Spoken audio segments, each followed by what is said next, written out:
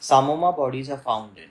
Okay, so psammoma bodies are a type of calcification wherein what you will see is when you actually take a slide and you observe it under the microscope of a tissue, there are these typical concentric rings, eosinophilic concentric rings, sorry.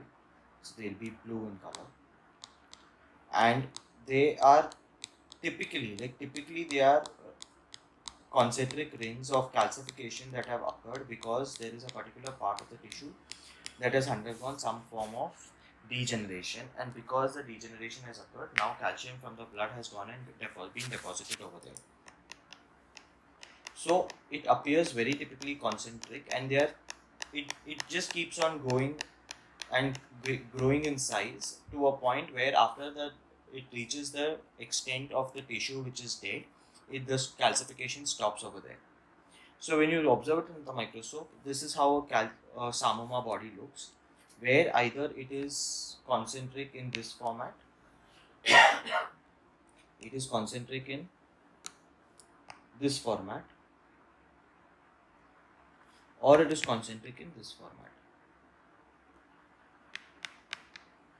Okay.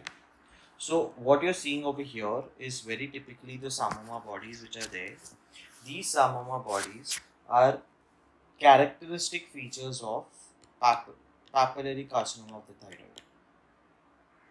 Okay, papillary carcinoma of the thyroid, where you have the follicles of the thyroid gland that get degenerated, and because these follicles end up getting degenerated, they form these concentric calcified bodies, and these concentric calcified bodies are what are called as psammoma bodies. They are because the cells of the papillary carcinoma, they end up going necrotic changes, and because they end up becoming necrosed, it is a form of dystrophic calcification, which is the answer to the question. Metastatic calcification is a form of calcification where you have calcium deposition in abnormal deposition of calcium in normal tissues. For example, when you have hyperparathyroidism, or you have, say, excessive consumption of calcium or vitamin D, or vitamin D toxicity, the calcium goes and sits in the blood vessels, or it goes and sits in the bones. For example, even your myositis ossificans is a form of metastatic calcification. So all this leads to, that is an abnormal deposition of calcium, whereas dystrophic calcification is normal calcium that is getting deposited in dead tissues. So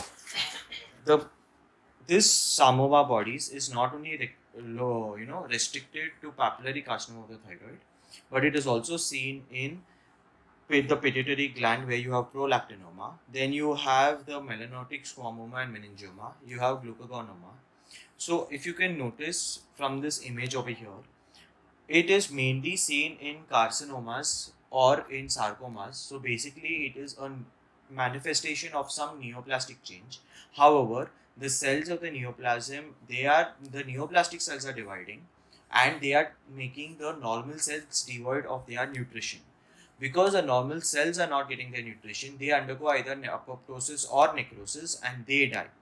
As a result of their death, those cells end up getting calcified, and that is why it is a form of dystrophic calcification. Per se, the metastatic cells or the neoplastic cells are not getting necrosed. It is the normal cells which are getting necrosed, and those cells are getting calcified, and that is why it is a form of dystrophic calcification.